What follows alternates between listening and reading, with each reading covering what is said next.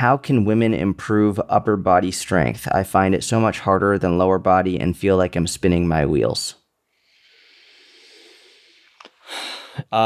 If you want to talk about it, we can. I don't know if I have enough context to give a good answer for this person. Yeah, I mean, I just spoke about this with someone the other day. Actually, I spoke about this with an Inner Circle member the other day. The reality is, like, almost always, not every single time, but almost always, women are going to have a much harder time building upper body strength than men. Like, women generally are much stronger with their lower body. It's one of the reasons why, especially with things like hip thrust, we can see women hip thrusting 405 after not outrageously long doing hip thrusts.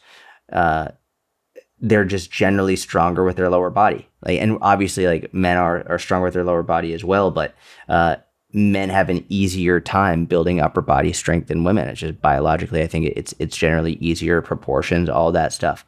Yeah, and that's not an offensive thing to say. That's just an objectively true scientific biological thing to say. Yes, and no one should be offended by that fact. Yeah, it's not saying women are weak. It's just saying that it's going to be harder for you to build upper body strength almost every single time.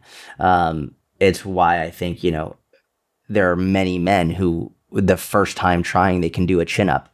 And for women, it usually takes a long time. I think it's much more impressive when I see a woman doing a set of 5 chin-ups than when I see a guy doing a set of 5 chin-ups. Like, when I see a woman doing a set of 5 chin-ups, I'm like, you put in fucking work. Mm-hmm. Like, there are some men who, like, a significant percentage of men, I think, who they could just walk up to a bar and do a chin-up, 5 chin-ups without ever really having trained it before. Whereas, like, you don't get many women, if any, who can do a set of 5 chin-ups who have not deliberately been trying to do that for probably years.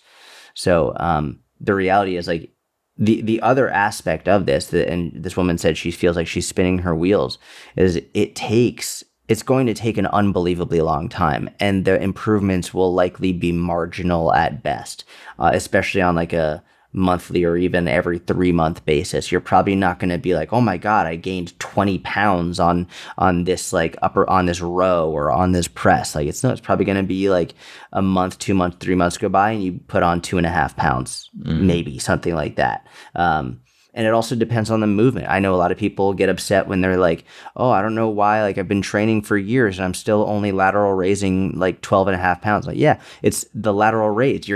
Even when you're at your strongest ever, is not going to be a very high amount of weight. Versus something like a dumbbell row, you should be actively seeing more significant improvements on that.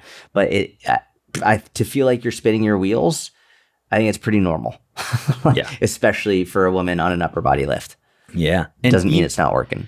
Even because it sounds like this woman is comparing her upper body speed of progress to her lower body speed of progress. Mm-hmm. For a guy, for a girl, for anybody, if you're putting the same amount of volume and intensity and effort and goal selection on upper body strength versus lower body strength, your lower body strength is going to progress faster. And even more so with women, but for both, like, you can't compare your bench press speed of progress to your deadlift speed of progress, because if you're doing them both with equal intensity and volume, and you have the same amount of experience on both, your deadlift progress is going to be faster than your bench press progress. And then you bring in what you just brought up, which is look at exercise selection. Like, I've had people be like, yeah, I'm so weak, I can only chest supported dumbbell, rear delt fly, 15-pound dumbbells for 15 reps. And I look at their technique and it's perfect. I'm like, you're not weak at all. Like, we're working a very small muscle group, like very small relative to your other muscles. And we're not using any other muscles to get the weight up. And you especially are not, because you're doing it with such dialed technique. 15 pounds is awesome on this movement. We can't just, and most listening to this know that we can't just, compare, like, oh, my barbell back squat, I can do so much, and my rear delt raise, like, I do so little. It's like, no, those are comparing two completely different things. And it makes sense that one is, a fraction of the other.